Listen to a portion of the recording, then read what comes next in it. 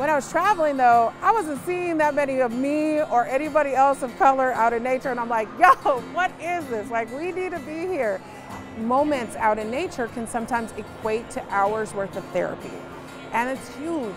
Like, therapy is not always accessible to everybody, but the outdoors is and can be.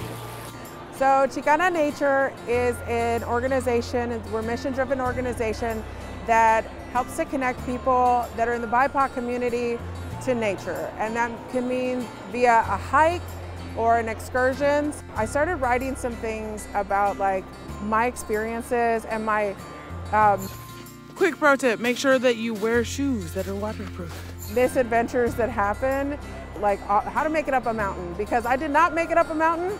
I had 2 Charlie horses and was crawling up this thing. It was bad. I ran out of water. I learned a lot in that moment, and I'm like, I want to share that with people.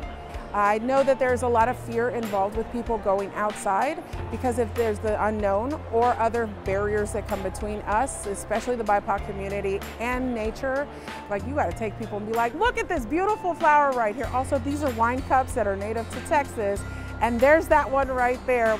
Many of our cultures, like that's where we started. You know, we started outside. We were natural stewards already. That was taken away, and so we need to gain that back. In order to gain that back, I take people on these trails and they have no idea that they've been there for decades.